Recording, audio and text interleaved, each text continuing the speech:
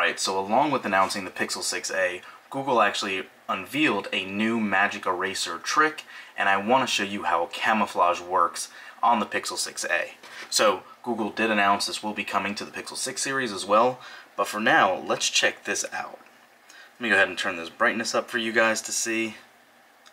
Alright, so here's a picture I took, not even on the Pixel 6a the other day, and if you go into Edit, like you would traditionally for the Magic Eraser tool, you will actually see, under the tools, under Magic Eraser, a new option for not just Erase, but Camouflage as well. So we'll go ahead and use the typical Erase function. You can see it's trying to take away the people at the bottom.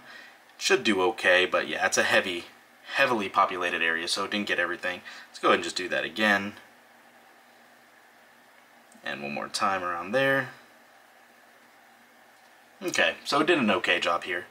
Now, for instance, if you click this new Camouflage button, you can circle or brush what you need to camouflage. So say these green palm trees in the way of the Epcot ball, if you actually circle them, you can see that it dulled the image to try to not take away from the big Epcot ball. Let me show you another example here that I also like. So, say for instance, you are, let's use this. Say for instance you have a nice colorful image right here, and everything else around it is green, but these purple flowers are in the way as well. If you go into that Edit tool again, Tools, Magic Eraser, and then Camouflage, you can see it's trying to find what to camouflage in the back because of the brighter colors.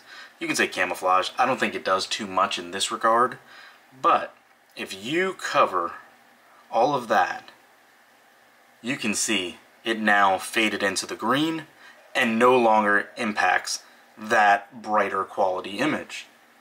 Pretty neat. I think it's a useful tool depending on the circumstance and situation.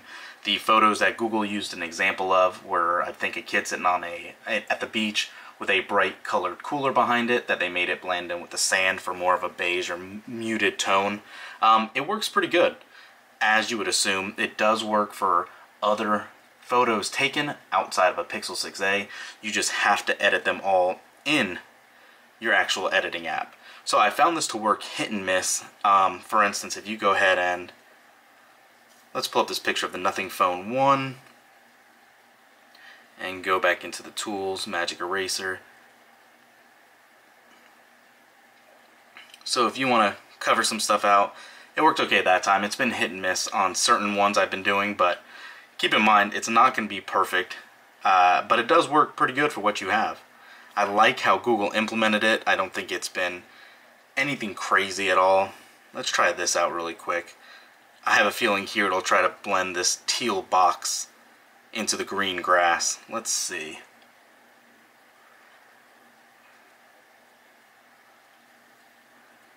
Yeah, so there we go. It turned it orangish yellow. Pretty neat. Again, a little bit of a party trick. I don't know how useful it'll be necessarily, but it's there. Google made it available as a new little trick. I still think the Magic Eraser is the much better option that gives you a lot more flexibility that a lot of people will use, but let me know in the comments below. Do you like this new addition? Have you seen any use cases you think that weren't using it?